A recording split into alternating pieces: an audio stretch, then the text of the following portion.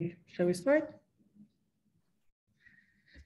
Okay, welcome everyone. Thank you for joining us for the virtual book talk to discuss Egypt's housing crisis, the shaping of urban space by Yahia Shawkat, published by AUC Press in 2020. I'm Susan Inawi, marketing manager for AUC Press and bookstores. And tonight's talk should take around 1 hour. And we're gonna have, as usual, a room for Q&A. So feel free to type in your questions in the Q&A box you find at the bottom of your screen. I would like to first thank Yahia and Ursula for joining us tonight. And I want to give you a brief about their biographies. Yahia Shawkat is an advocate and researcher of affordable housing. He's the co-founder and research director of Tooba. I hope I'm saying that correctly. It's a Cairo-based research studio where he has developed social housing programs, policies, and strategies. Yahia edits his housing and spatial justice-focused built environment observatory, and he has authored a number of works, including tonight's book, Egypt's Housing Crisis, and he co-edited Nashtari Kulla Shay, We Buy Everything by Dar Maraya, published in 2022. Our moderator for tonight, Ursula Lindsay, is a reporter, an essayist, and a book reviewer who has lived and worked in North Africa and the Middle East since 2002. She has a long-standing interest in the built environment and urban development of Cairo. She has lived in Egypt and Morocco and reported for Newsweek, the New York Times, and the Chronicle of Higher Education. And today she lives in Amman, Jordan. And she writes for the New York Review of Books and co-hosts a podcast on Arabic literature and translation titled Bulak or Bulak. So welcome and thank you, Yahia and Ursula, and thank you everyone for joining. Just a quick reminder that this event is also broadcasted live on Facebook. So if you're watching on Facebook and you want to ask questions, please do send them in the comment and we're gonna ask them here. And now I'm gonna leave the floor to Ursula. Thank you. I'm very pleased to be here this evening to talk about this book, which I think is going to be an incredible resource and a reference for everyone who's interested in the city of Cairo and in the issue of housing. And before I turn the floor over to Yahia, I'll just talk a little bit about the book for those who haven't had a chance to read it yet. It is, like I said, I think a precious resource, and it incorporates, I think, a lot of field work and a lot of personal observation and also a lot of data that's been sort of painstakingly put together from official sources in a way that gives a clear picture of some of the trends that we've seen over the 20th century in the built housing environment. And it addresses what has been seemingly a crisis or a problem in housing that has existed since the beginning of the Egyptian state and actually before under colonialism. I mean, as we all know, Cairo in particular has come under huge demographic pressure, enormous increase in its population throughout its entire modern history. So there's always been this question of housing all these people who are coming to the city. And I love that at the beginning of the book, Yahya, you talk a bit about the way Egyptian movies have actually portrayed this and how many stories there are in them about people desperately seeking housing and the tragic and comic situations that they end up finding themselves in as they try to find a place to live in the city.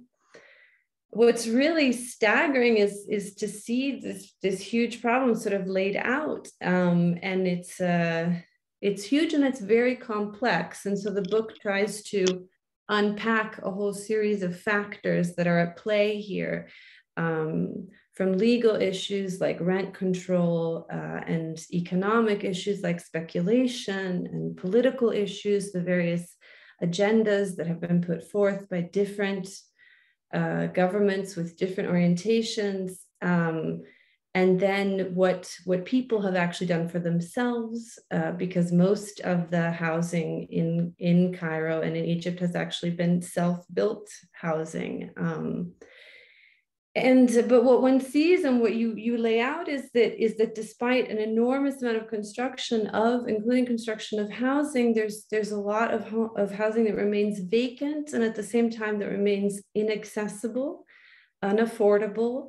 That it's very difficult for people to buy a house or to find affordable rents.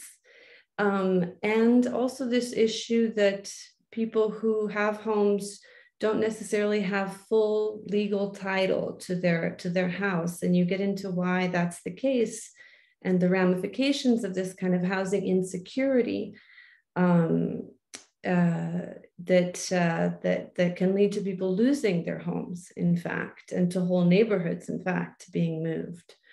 So the book looks at different facets of this and gives the historical development. We see some very dramatic changes, like, the way, for example, the housing market has moved from being a very rent-dominated one to being one where buying a house is what is encouraged and what people are aiming for, and the reasons why that happens.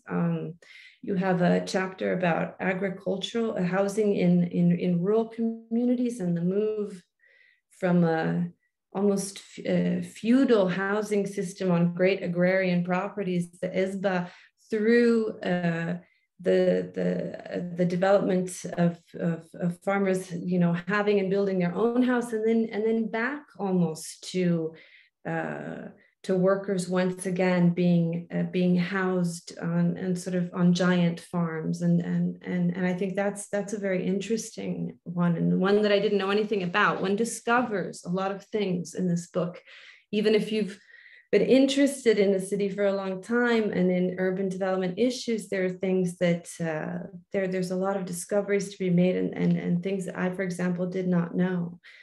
And at the same time that you trace these really big changes, I think certain themes recur.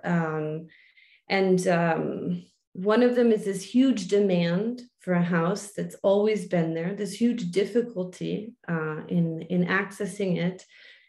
The other is informality and the huge challenge that presents. And you talk about manufactured informality almost as a choice, or and I think that's something to get into, is that what does it do, and how intentional is it that so many people live in a sort of gray zone when it comes to their homes, and why that's the case, and what could be done to change that. And also I think there's a theme of where when one sees a lot of construction of housing done as a kind of social engineering, whether it's the model villages or workers' housing, you see a lot of housing being built to sort of like construct a particular kind of Egyptian farmer or worker or citizen, and it often doesn't work. It's the sort of official plan is often at odds with what people actually need and want and are already doing for themselves. And that disconnect, I think, is also an ongoing issue that one sees. So I'm not going to say anything more about this. We'll get into these issues in more detail.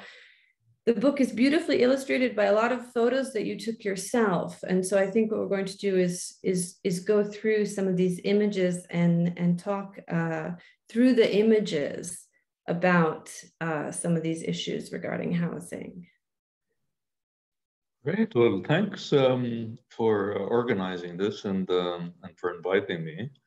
And I mean, it's a beautiful introduction to the book that I've been told is very depressing. So, so double kudos there. Let me, yeah, I guess I'll start by sharing some of the pictures in the book. And maybe each one I'll talk about a bit, and it would lead us into one of the main topics. Maybe that may be easier for the audience.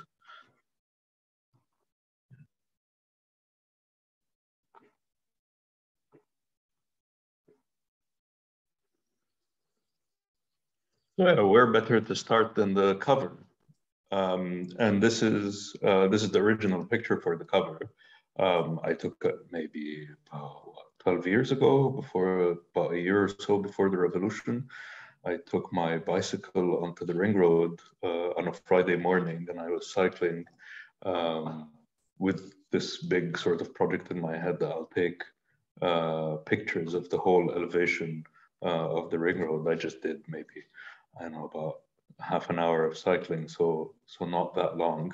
And I never got back to that project, but I think this picture, later on looking at it, says a lot about how the housing market has, or housing itself has developed in Egypt. So from basically owner-built outside of market housing that you see on the bottom left, this small, maybe 3-story building, probably built by a family, as it's family housing, and grew vertically as sons or daughters got married, and then just completely dwarfed by this kind of informal investor-built housing in the back. And I think those are actually 2 buildings back to back, and that don't have any windows because they're overlooking private property next to them. So their facades are on the other sides that you don't see.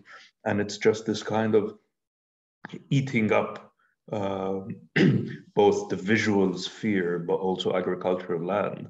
And this is really the paradox that we've had, is that housing has become so valuable, and the real estate market has become so deregulated that making a profit from this sort of construction, even if it looks, if it doesn't look that appealing, has become far stronger than providing food through the land, which actually economically has been very bad for owners and farmers. And now this housing, though, first of all, it's more economically efficient to build, right, than sort of legal housing. Like, it's cost efficient for the people who are doing it, let's say for the family, and then it's a good investment for the people who are building the huge block behind it, right? Yes and no. I mean, on one side, it is in a way, and even when it costs about maybe 20% less to build yourself than to get a contractor. And then there's another big saving that you do when you build your own house and not buy it from a developer. So yeah, doing the sort of the raw product is cuts out the middleman, as they say. But at the other end, you also have a lot of bribes to pay. There is a long-term instability of your housing if it's not legalized later on. So there were different waves of legalization that have started probably from the 1950s all the way up to the last reconciliation law that was passed in 2017, and people, over 1 million applications were put forward by the end of 2020, when the door closed on that sort of batch of legalization. So it's always been this kind of running to sort of access this housing, but at the same time, you can argue that if other areas were well planned but accessible to, let's say, the average Egyptian, it would have been the same cost.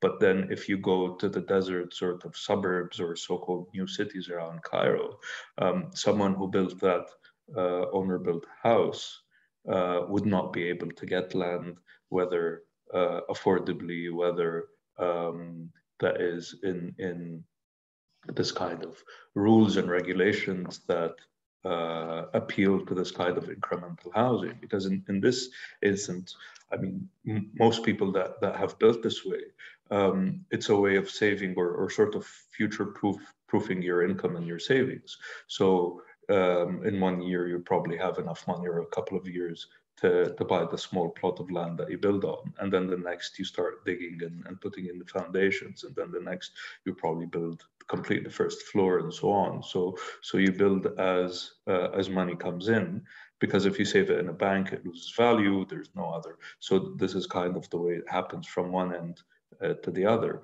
But in new cities, you can't do that. The last so-called affordable plots, you had to build 4 stories in 5 years, and the plots were a bit big for what, let's say, an average family would want. So it went really against this kind of, let's say, organic way that most people have operated on for decades.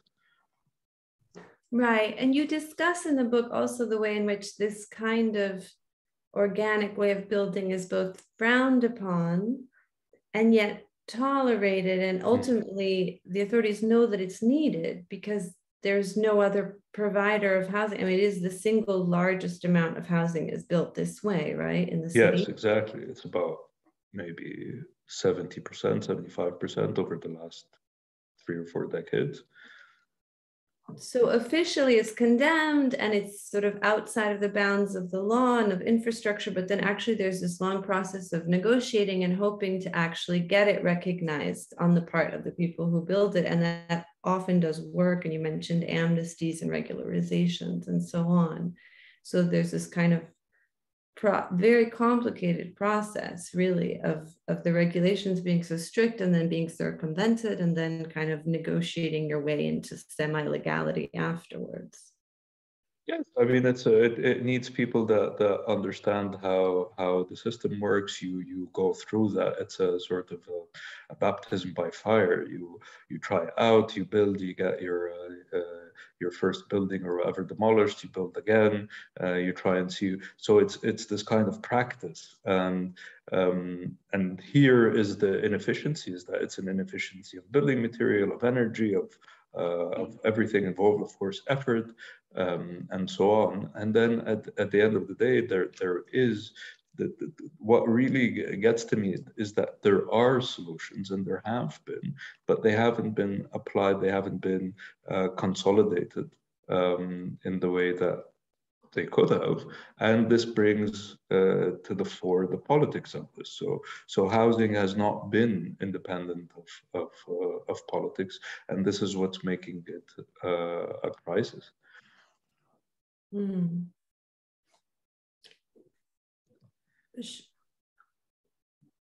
Speaking of housing policy.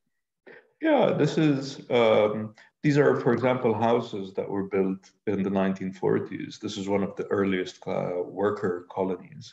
And while there were probably by the end of the 30s, a few private businesses building colonies, because what you had at the time, that was Egypt's main industrial revolution, just in the beginning, the quarter of the 20th century, so much later than in Europe. And then you had this kind of rural urban migration, and not necessarily to the capital, Cairo, which has had a lot of spotlight on it. But this, for example, is in Mahala, which used to be a small provincial town, and then grew until today is the biggest city in the Delta. And you read, like in Hanan Hamad's book on workers, how this boomtown had immense housing shortages in the 1930s, with people sleeping in 3 sort of consecutive time slots in one room, because that worked with the shifts of the working shifts, and this is what they could afford, is sharing with these 3 other groups of people. Someone called it the sort of the warm beds, so the beds would never become cold because someone's always sleeping. So they started building some colonies to house the workers, and this was a big push towards kind of a welfare type of housing. But today, like after many years of different kind of regimes. We went through socialism and these industries were nationalized along with this housing. And then through the 90s, the economy was again liberalized, and then these companies were being privatized. And a very big part of their privatization was managing these assets that they had. And the biggest assets was real estate.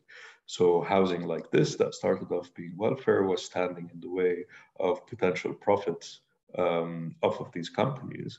And for the longest time, they've been trying to evict people that have lived there.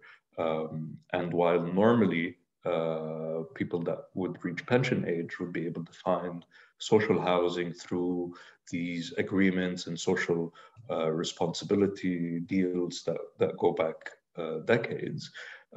After these liberalization policies, they couldn't. So where would they go with small pensions and very heated housing markets? So this is another example of these kind of policies not continuing. They start somewhere, they work for a while, but then they meet this kind of dead end. Yeah, and you talk about the Nasser's regime obviously was perhaps the one that was the most seriously interested and committed to providing affordable housing, and they had plans where employers should provide it to their workers. You mentioned that Nasser wrote out in his journal a like detailed plan with all the different housing initiatives that he wanted to see implemented.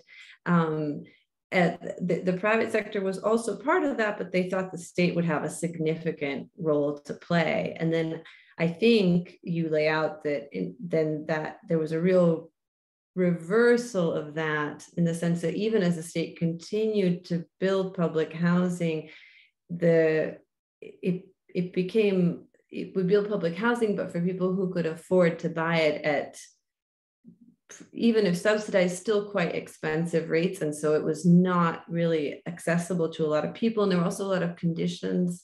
You had to have a formal employment. You had to, in some cases, not have a police record, right? So even a lot of hoops to housing jump is through. Limited.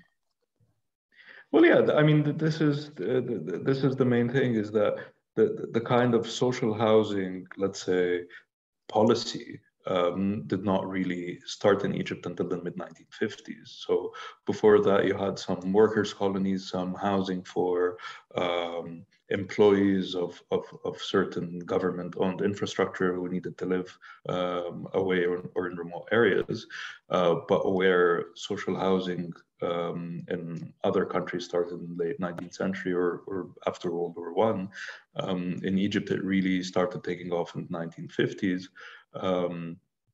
And even then, it's a lot of this kind of hit and miss. So it started out being for rent, which is how most social housing policies are. But then by the 1970s, in 1977, Sadat passed a law where housing would be owned. So whether older housing tenants can apply to sort of buy their housing, which is similar to Thatcher's right to buy scheme that was implemented in the UK in the 1980s. But then also any new social housing being built by the government would be sold. And this is basically the paradigm that we're still in today. And in many ways, this goes against the whole idea and concept of social housing, is that once it is sold or once it becomes an asset, it becomes a commodity and it can become part of the market. And there we see this sort of rules and regulations around who can own it, who can apply, which income segments, what they can do with it, and so on. And it turns into what you were talking about with the informal housing, is that people are always running and struggling to legalize what they have. In the same way, this has opened the opportunity for abuse, and then also the opportunity to either legalize this abuse with bribes and with other sort of under the table agreements and so on. So it really makes it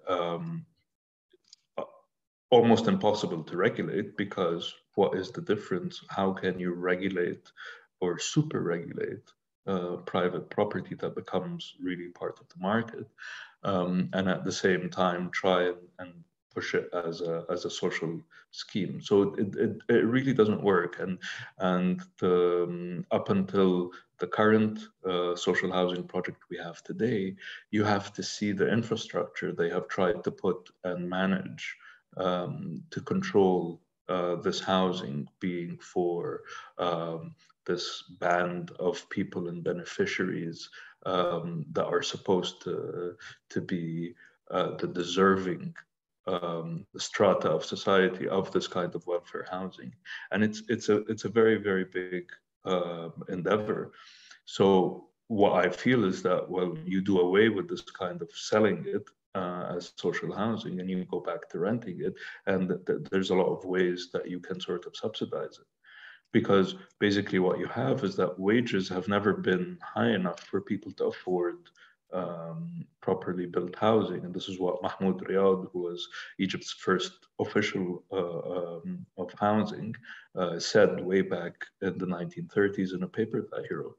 So, and this still stands today. However much you try and subsidize or bring prices down, the main problem is access to this housing, is that wages aren't big enough, or income isn't big enough to afford this housing.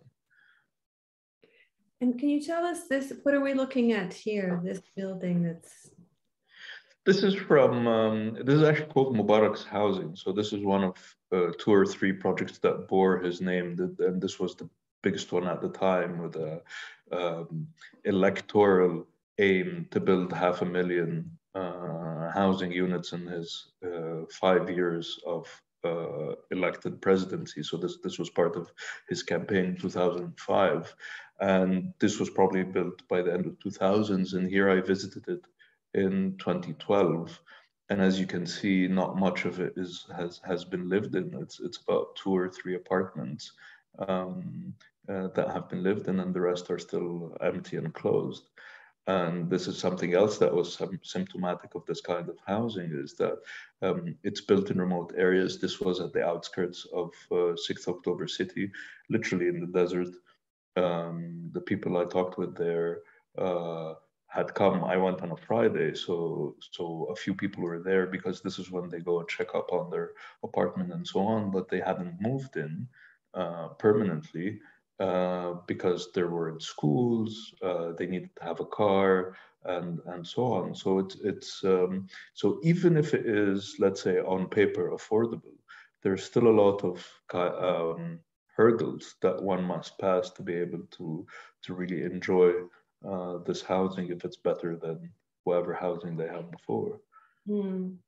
So is this in one of the new cities? Yes, exactly. So 6th of October is a new city that was one of the earliest to be built to the west of Cairo. So maybe I'll take this chance. We have a few questions trickling in already, and someone was asking, what is the effect of new cities on the housing market? Like, how much has that had an impact? This is something that the government has pursued significantly, the establishment of new cities.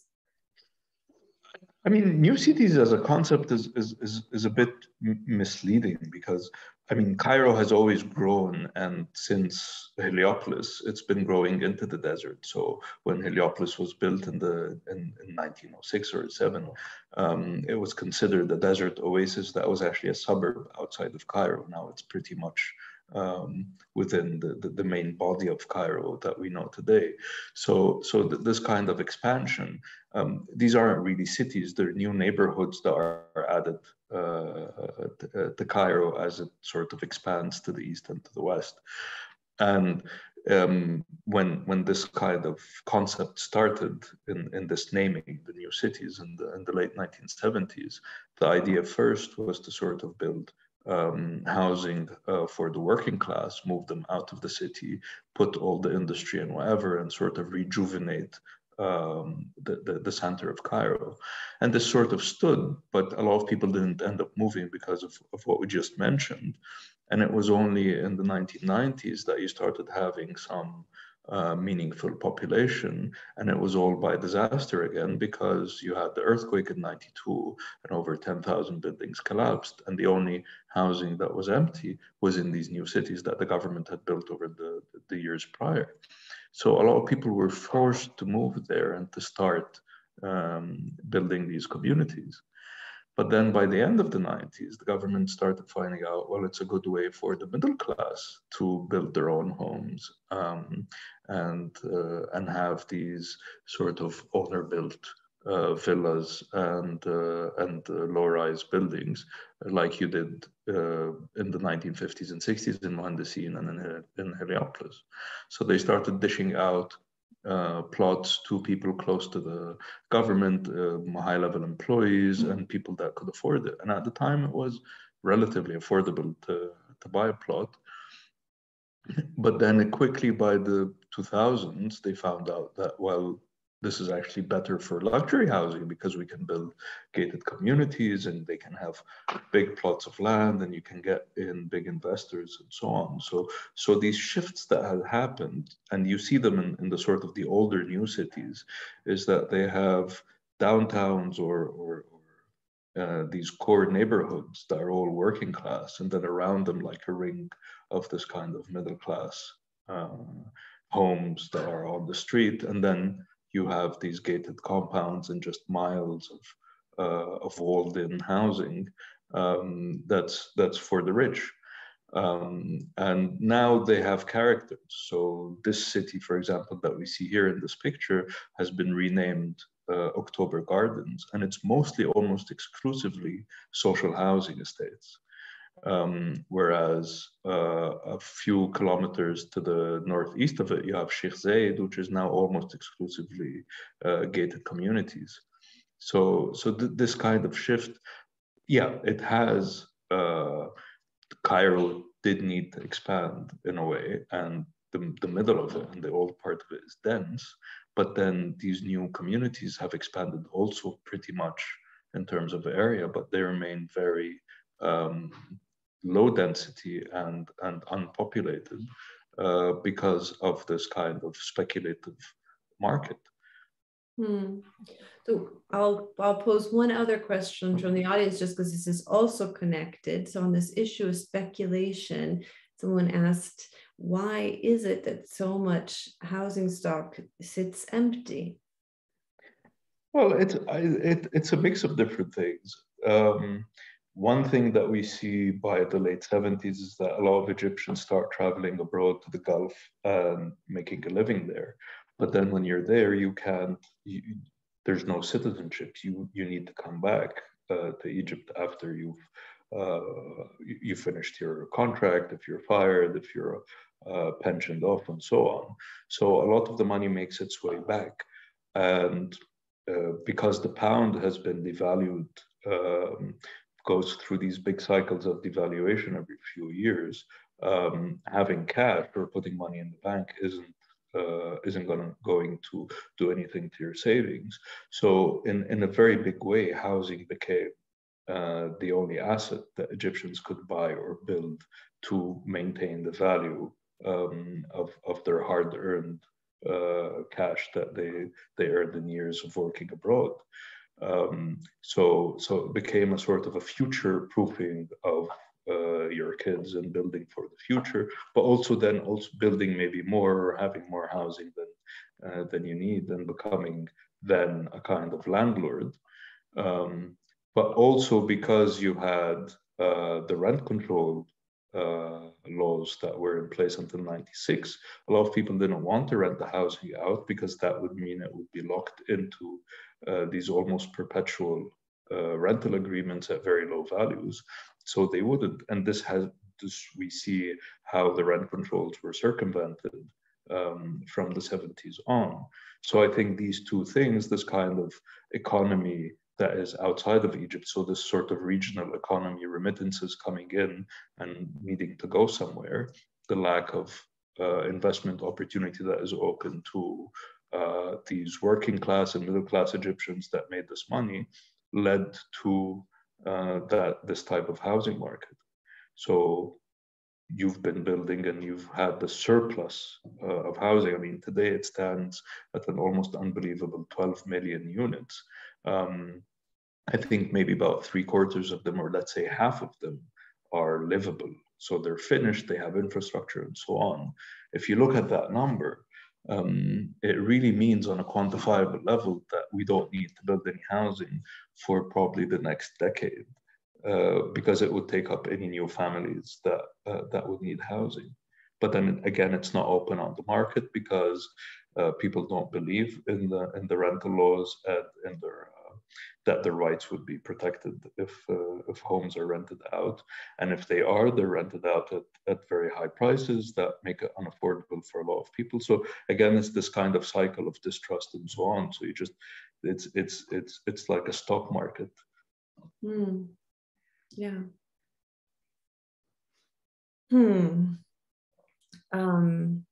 Well, shall we look at the next image?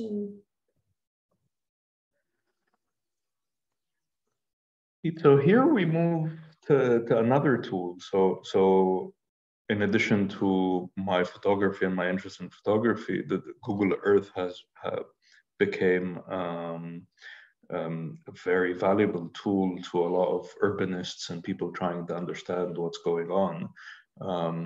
And one of the things that caught my eye was how in some rural areas, you actually found these very gridded, very planned looking settlements.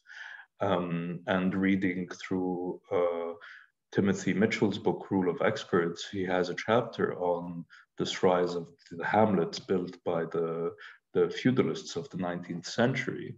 And you find that it's estimated that a big portion of rural inhabitants lived in these housing through whether coercion or control or and so on. So what we've learned at architecture school about villages being sort of the organic kind of spontaneous building of farmers and peasants, there's actually a very big part of it that was planned, that urban planning in the modern sense started there.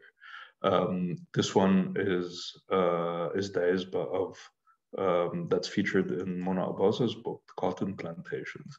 And on the left, you see this is the hamlet of about 90 houses that were built for the Falahin. And here at the bottom right is the mansion with its garden, and then in the back, this is the utility area. And this is a relatively recent image from the 2000s. Of course, later on, this has changed. You see a lot of land here, more land being built on, and so on.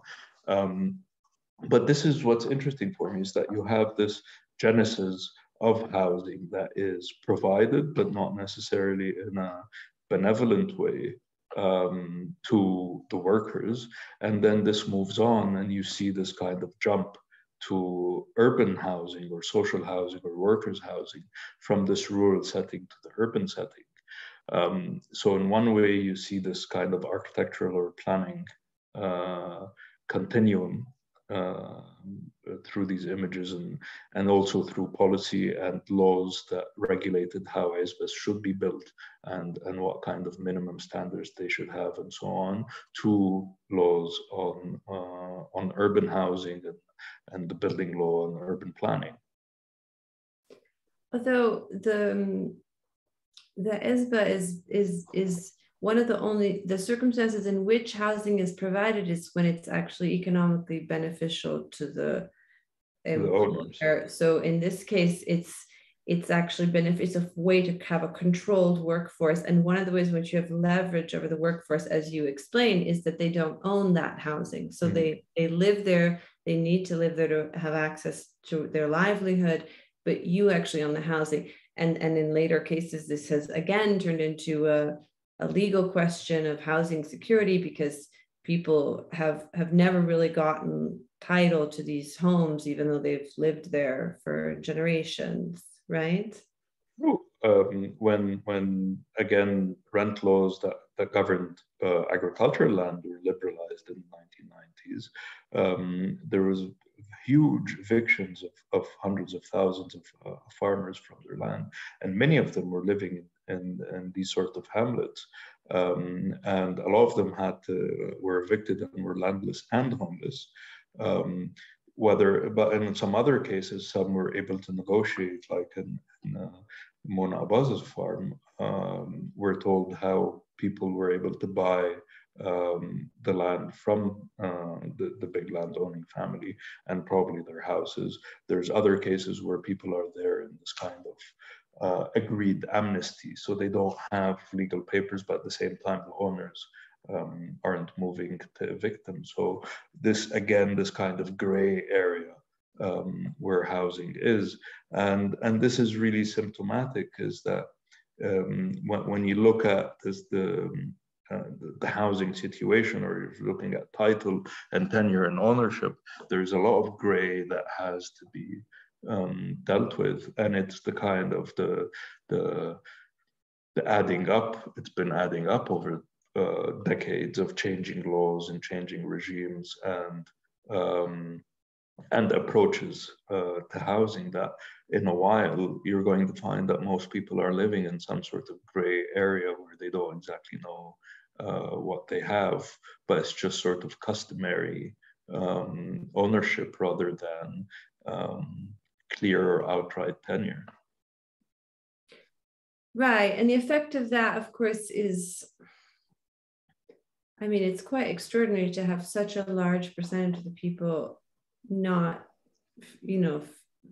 really not owning or not having the security in what is it's a human right, housing. I mean, it's a basic need, and then it creates a need to circumvent the law practically. Like, you can't proceed without it, and so there's sort of small daily circumventions on the part of people who are just trying to keep their home. And then there are large circumventions. I think this is what your next picture speaks to, is some of the real ways in which the law can be bent, right? And the regulation can be bent.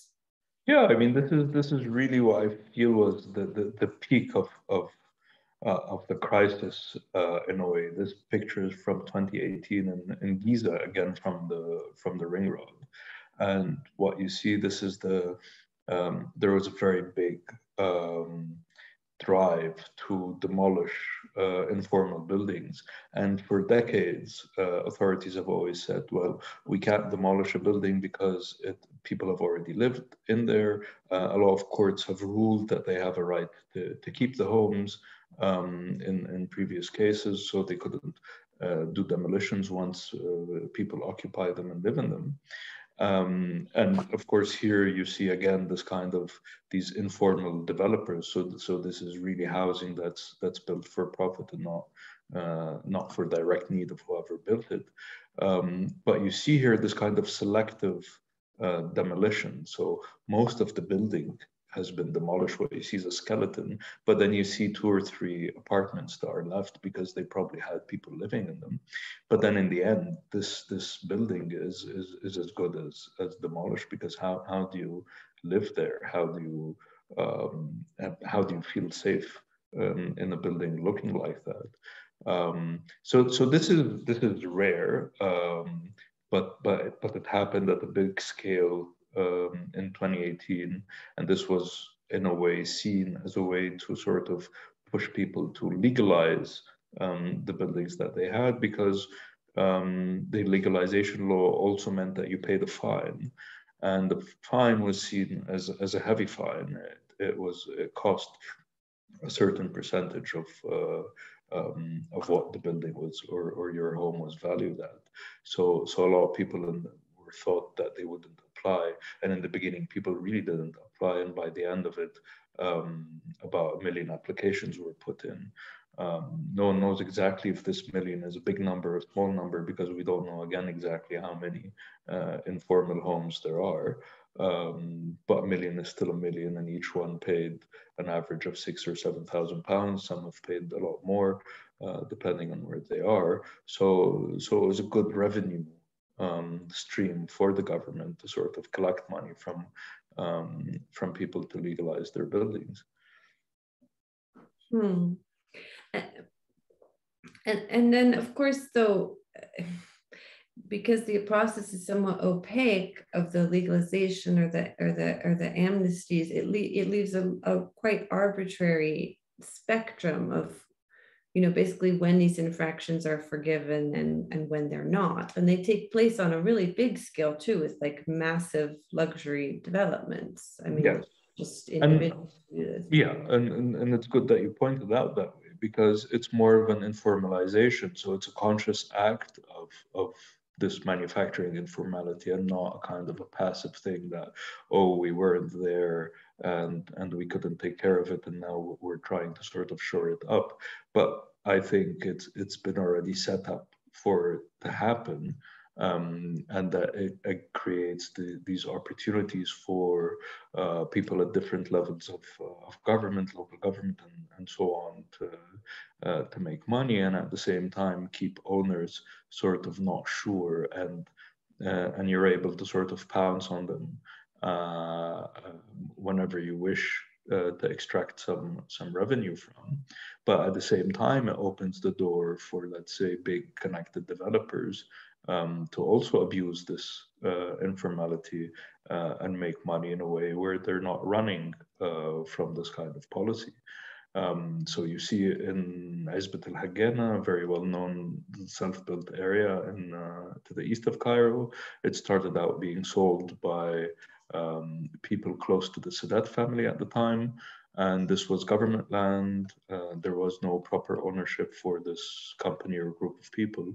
And in the end, people were considered squatters who had bought there, but the settlement has been developed into a very large community that it could not be demolished, and people could not be evicted at that scale. So then you have, again, layers of sort of getting electricity and getting infrastructure in, and these all presented opportunities for people trying to run as parliamentarians. There's that these promises would buy them votes. So you had a lot of these cycles from the 80s throughout the 2000s. I'm going to ask you a couple more questions from the audience, and these both have to do a little bit with like looking forward. One is whether, in looking at actual solutions, whether the private sector can play a part in the affordable housing market in Egypt, and how. And the other question, I'll give them both to you and you see how you want to answer, is about the future of downtown Cairo, with this issue of the Mugama being moved and the ministries being moved, and what might be expected to happen down there, especially since it's a area, I think, where old rents are still in place, but gentrification is happening. I think for the first question is which private sector. I mean, the big developers, and we all know their names. All they're building is luxury developments. And if you read the pamphlets, whether of these developments or of the companies, you see that, of course, the bottom line is profit. So,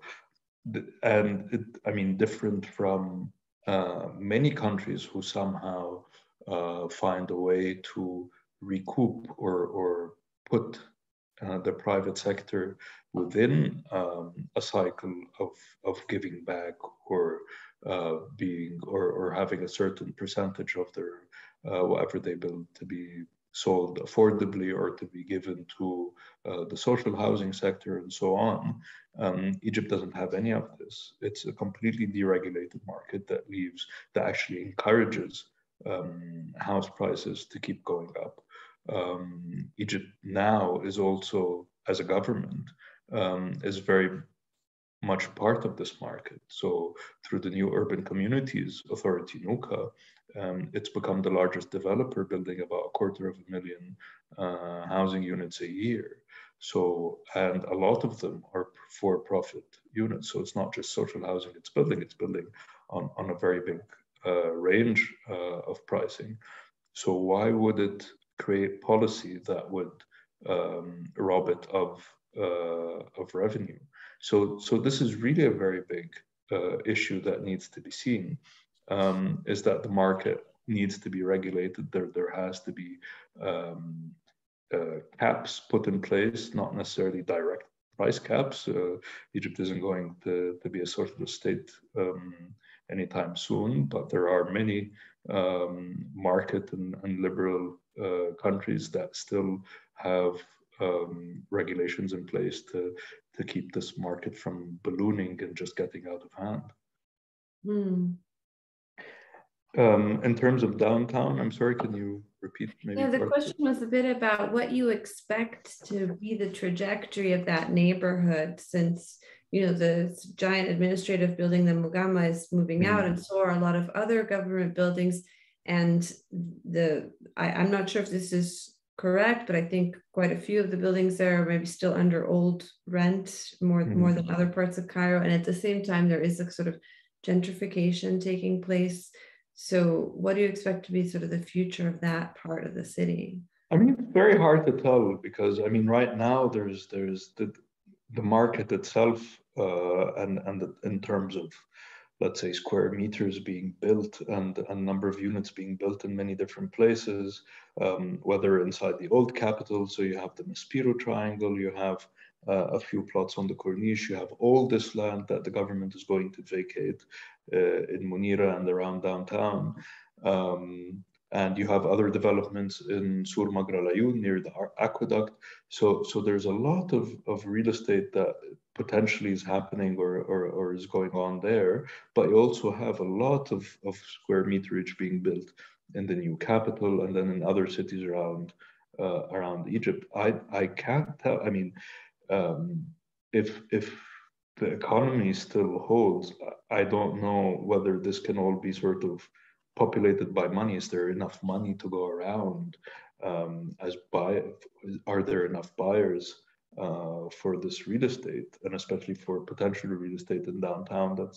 It's going to take years to sort of transfigure. So it's pretty hard to tell. I mean, if it happens slowly, you will see change in the next 10, 20 years. If it happens too quickly, a lot of it might happen like what happened in Beirut, and it would be like another sort of ghost core where the real estate is bought for investing or speculative purposes, but no one moves in. Or even worse, a crash is that the real estate is not sold and these companies go bust.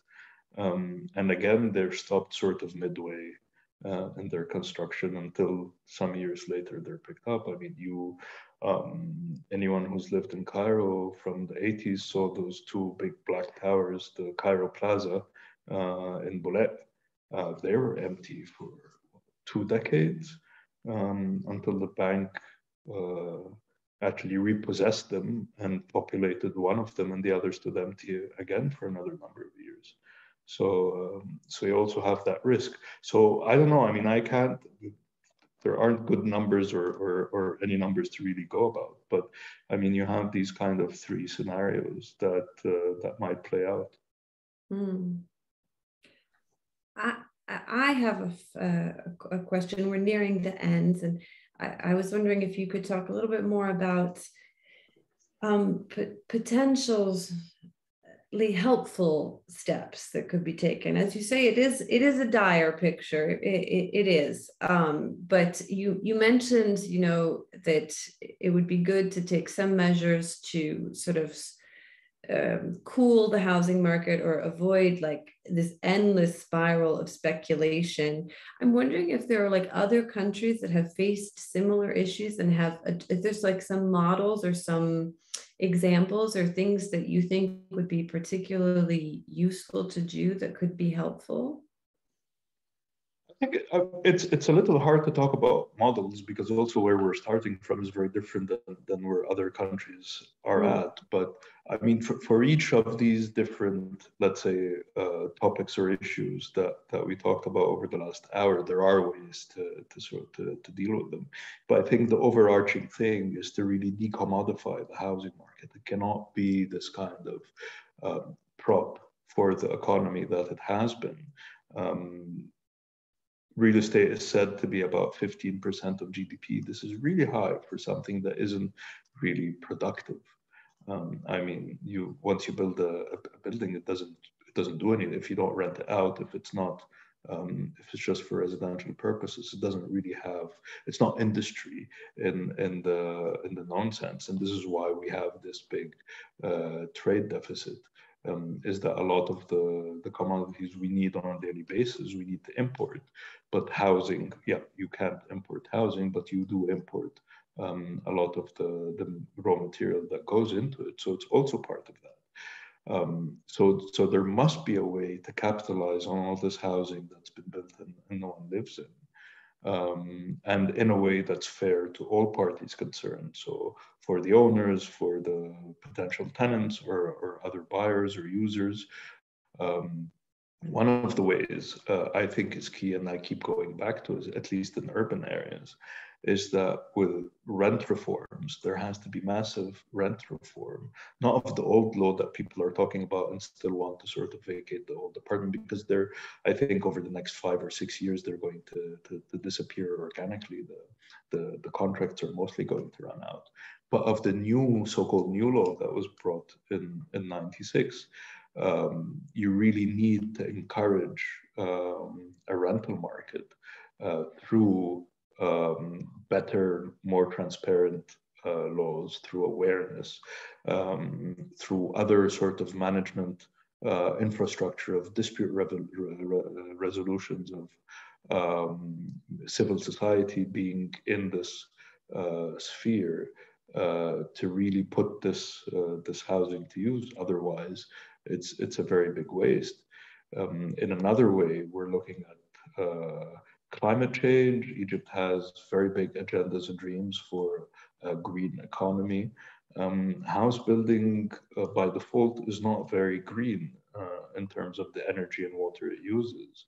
And if we keep building surplus housing that we don't need, we're keeping using energy and water that are becoming more and more scarce.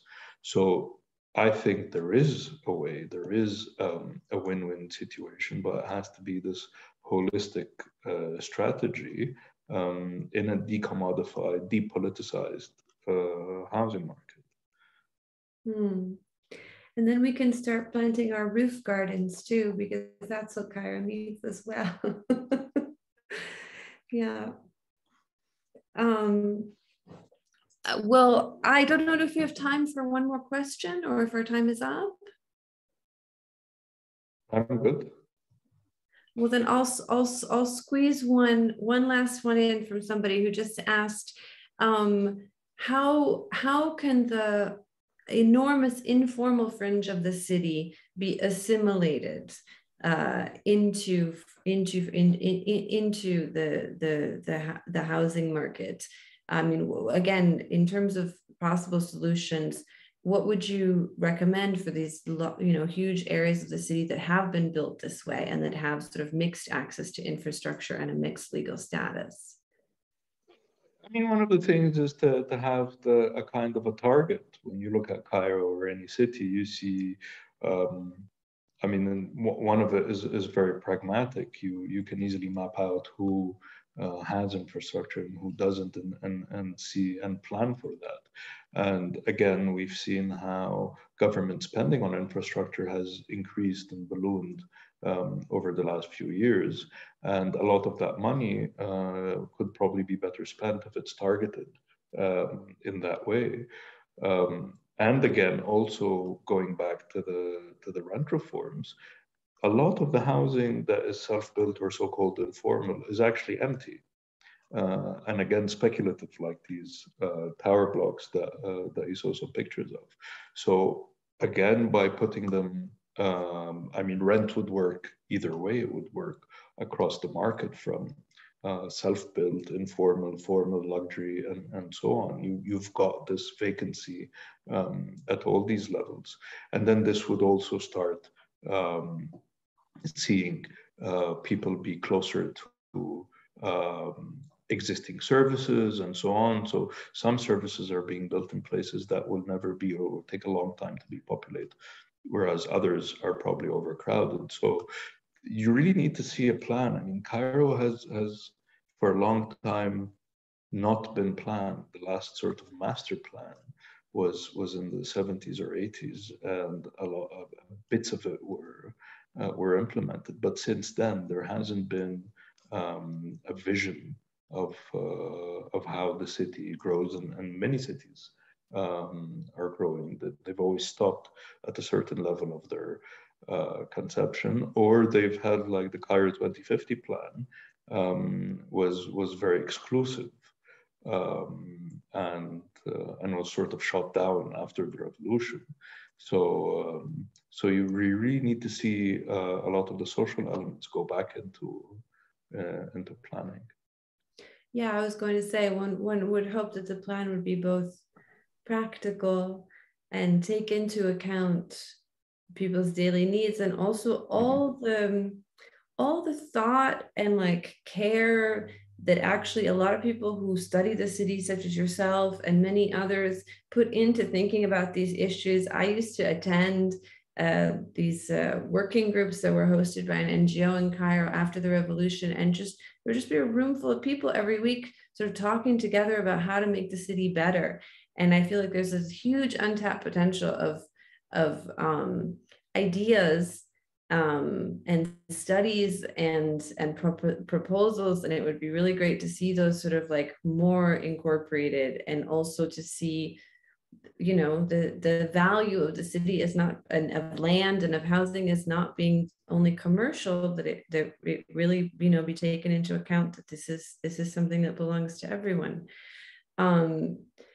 Anyway, there is so much more in the book than what we've managed to cover today. It is just a really dense and rich read, and people can dip into it. I think you know, the chapters almost stand alone. Whatever particular issue you're interested in, you can go and find a lot of information on. So I think you'll have a lot of interest in it, and I certainly, it's part of my, like, small library of books about Cairo now. And I'm going to thank AUC Press for hosting this talk, and I'm going to let you say the last word, Yahia. I think it's been great being here. I hope all the participants managed to put in their questions, and that I've answered some of them properly. And yeah, I'm really, really grateful to AUC Press for hosting this, and for you, Ursula, for your moderation and your knowledge of Egypt. And I guess have a good rest of the evening, everyone. Yes. Yeah.